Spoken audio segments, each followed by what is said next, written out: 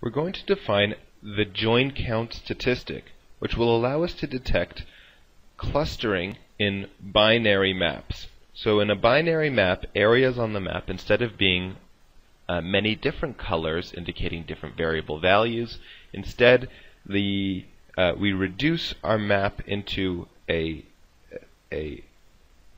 categorical scheme, a binary coding scheme. So we're going to lose information. We're going to take numerical data and make it into some sort of binary classification. So is this an LDS neighborhood or is it a non-LDS neighborhood? Is this an obese state or is it a not obese state? Is this a high GDP country or not a high GDP country? We're going to take those numerical values and reduce them into this binary classification. And when we do that, the join count statistic is going to be able to detect something called autocorrelation.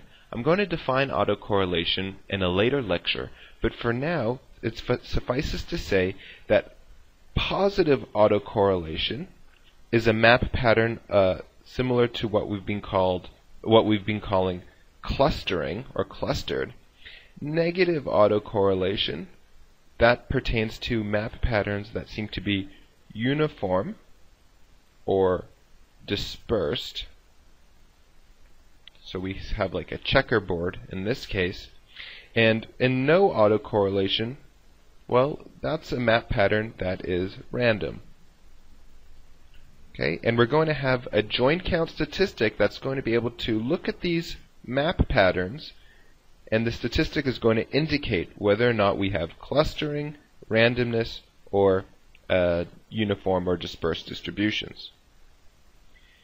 In order to do the join count statistic, we have to define something called a join. And a join occurs when two areas on our map, two polygons, or if we're dealing with grids, two grid cells, have a common edge or boundary. And we're going to define a join, two different types of join patterns. The rook's case and the queen's case.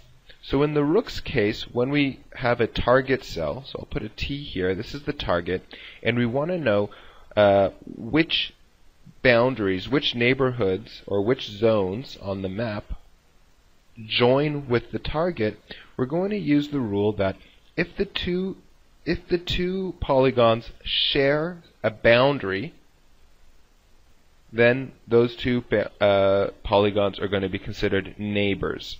So in those cases, we have joins, and these joins are just the keeping track of whether or not two polygons are neighbors. In the queen's case, we're going to include the rook's joins, but we're also going to allow two polygons to be joined if they share a corner. So they don't actually share a common edge, but they do meet at a corner. So we're going to include these joins as well.